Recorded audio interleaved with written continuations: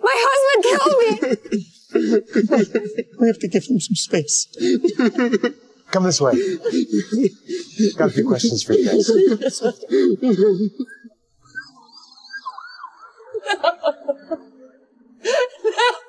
Thank you for identifying her. Mom, Dad, I'm right here. This can't be happening. No! Blair! I should have saved you from standing too close to the edge. You were the love of my life. You became our son 5 years ago when you married our daughter. Hey, Jack, you will always be part of this family. No. No, Jack Marshall killed me. My husband killed me. We have to give him some space. Come this way. Got a few questions for you guys.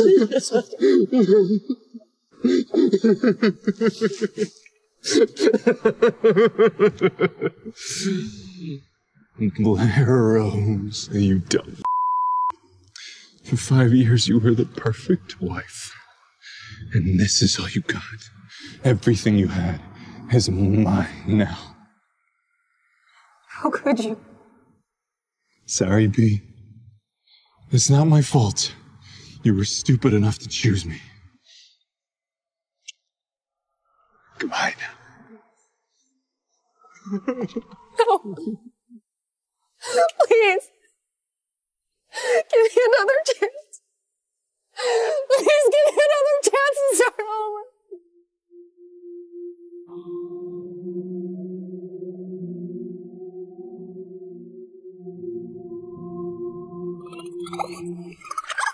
Oh my God, are you okay? I'm alive. I'm alive again. This was 5 years ago. It's time for revenge. Oh my God, are you okay? What just happened? Oh my God, you hit your head, didn't you? It looks like it. Are you kidding me? We got T-boned by Nathan Forbes?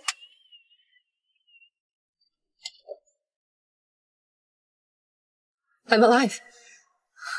I'm alive again. I remember this day. We were hit by Nathan Forbes and he bought us a car and then I saw wedding venues with Abby. What were you thinking? This was 5 years ago. Holy crap. I still have time. I can redo this. Just because you're filthy rich doesn't mean that you can just drive recklessly. We could have died. Don't be so dramatic, okay? There's hardly a scratch. See, still gorgeous. Whatever, I don't care. You better pay for that. Who says I won't? I'll buy you a brand new car, all right? Or two. Maybe one for the beautiful Blair. Yeah, fine. Just stop flirting and No, it's not enough. And what could possibly make you forgive me, Miss Rose? Nathan Forbes, will you marry me? Nathan Forbes, will you marry me? What? Blair, are you out of your goddamn mind? You probably did hit your head. We gotta get you checked out ASAP. Hey, I thought you were marrying Jack Marshall. Yeah, in a month. I don't know what's gotten into her. Oh, I changed my mind.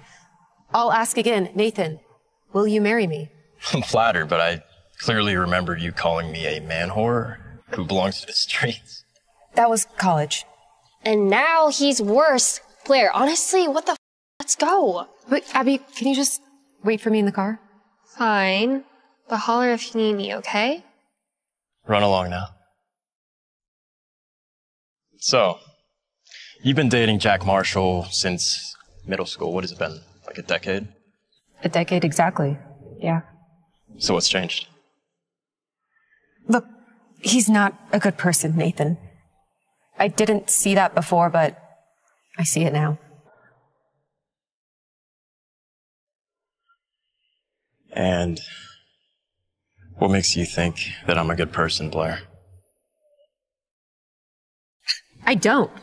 I think you're a compulsive cheater with commitment issues and no sense of responsibility. Whom you just asked to marry you. But you are the biggest pain in Jack's ass. And you guys have been enemies since forever.